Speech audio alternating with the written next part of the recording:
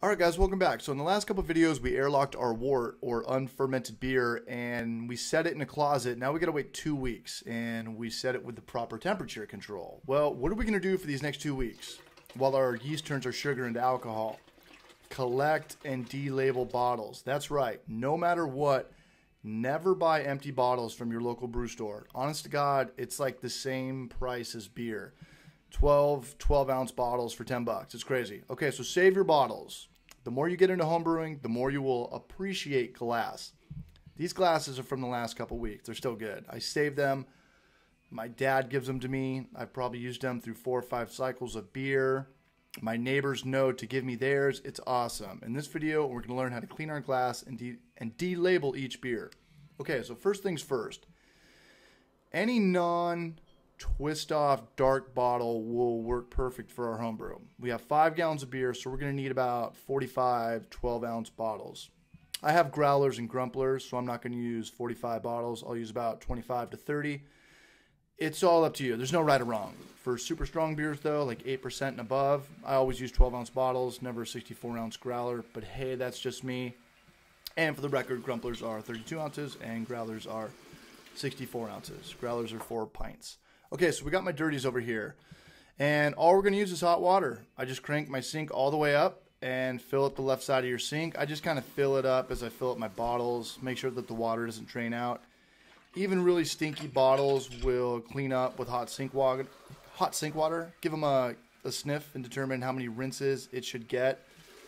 Unless the bottle smells really bad, give it a few, but make sure all the beer is out of the bottles, and then fill it up with water, hot water, and put it to the left side of the sink. Okay, so outside of the bottles being dark and non-twist off, there's not too many rules. I truly enjoy using Lagunitas bottles. For one, I love their beer. For two, there's only one label. For instance, Sierra Nevada uses the exact same bottle, but there are 3 labels. The front, the back, and the neck. So there's 3 times as much scrubbing. I also like the way the bottle looks for presentation. It's stubby with a short neck. Pacifico is okay, but the bottle looks more awkward. But a positive is that Pacifico label is really easy to take off, and there's just one label on the front. This is just a personal opinion. Glass is glass. But do not use Ballast Point bottles. It's way too much work. Their labels and adhesive are a serious struggle to take off. You'll see in a minute. Okay, so I'm going to clean out some grumplers and growlers. Belching Beaver is one of my top 5 breweries. I love that joint. So fill your sink up with as many bottles as you can. You might have to do 2 or 3 trips, 2 or 3 times. And I usually let the bottle sit for about 10 minutes.